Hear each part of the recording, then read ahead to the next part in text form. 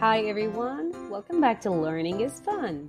Today we are going to learn about cause and effect. Cause, why something happened in the story. Effect, what happened in the story. Let's read the story together and find cause and effect. Bob, the dog, liked to play with his bone. It was hot outside, so Bob went to play under a tree. A bird in the tree started to sing very loud. It hurt Bob's ears, so he walked away. It started to rain and Bob got wet.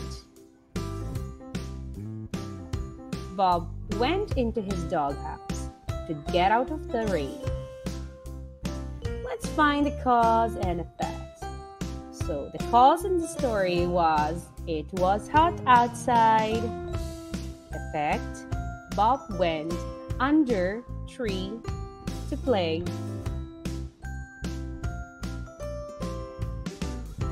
Cause, the bird sang very loud. So what happened? Effect was Bob walked away from the tree. Cause, it started to rain. So what happened? Effect, Bob got into his doghouse.